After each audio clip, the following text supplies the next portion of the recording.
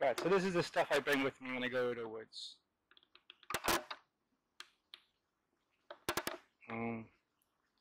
Let's have a look in more detail what I bring and what I swap out sometimes.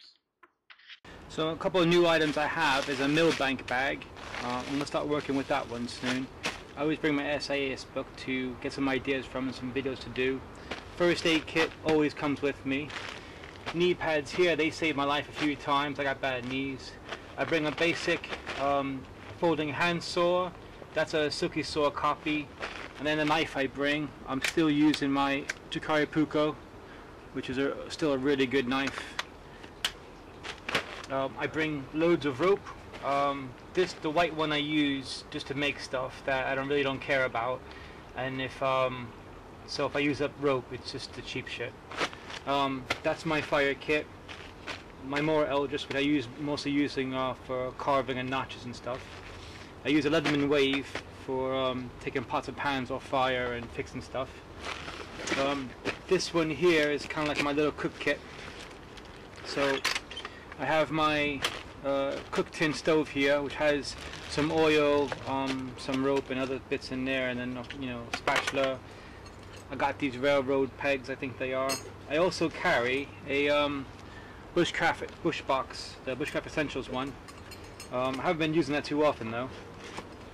The other side I have wipes, some of these angled stakes that if I want to use them for putting a pot on, another pot in there, and I just keep everything in that one. A little sit mat, and then bring the camera around to get a different angle for you. Top wise, I used the one Tigris tarp. That was big enough for me in a hammock, but I've been doing a lot of ground stuff lately, and that's huge for ground stuff. Water, I found these two old water bottles which hold a lot of liquid in it.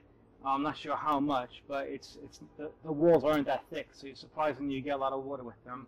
And because of the weather we're having at the moment, I make sure I have plenty of water. So 3 bottles for me, and then in here you have the cup, cook pot, Pathfinder stuff there, all good make stuff. I bring a ring cover.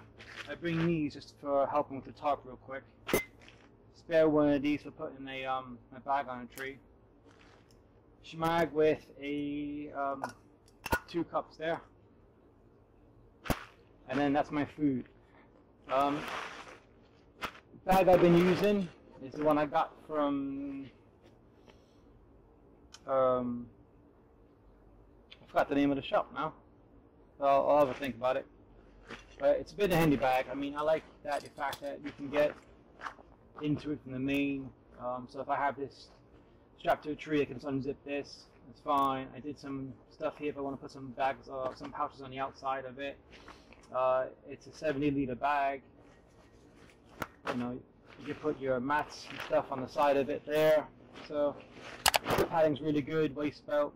Keep a trauma bandage on the outside bit here. I just think sometimes it's good to do these kind of videos because then you can take all your kit out of your bag and you might be stuff in there you don't need. It's actually weighing you down a lot.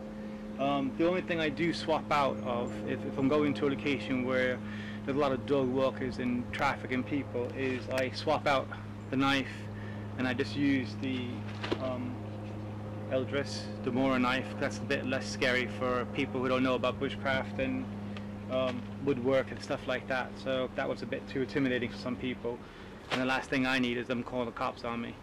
The things I would adjust in this is probably would be my cooking. I'm still working on. I ordered a another cook pot, and I'm going to see if I can pack that better because everybody's been raving about it on Facebook. It was on my wish list for ages, but I actually had never bought it. But I just took the bullet and pulled the trigger and bought that one. So hopefully I get that this week and I'll have a play with that one. Fire kits I swap out sometimes just to get a bit of a challenge and just to doing different things. At the moment it's so hot and sunny here that I could just do a magnifying glass one and I'll be fine with it. But I like using fat wood, I like the smell of it, and working with different materials of it. So yeah, that's basically my kit. Let me know what you think in the comments section, anything I should add or take away. I think I got all the bases covered, but I'm always open for ideas. So let me know in the comment section. Thanks guys for watching. Please like, share, subscribe, and I'll catch you next video. Bye.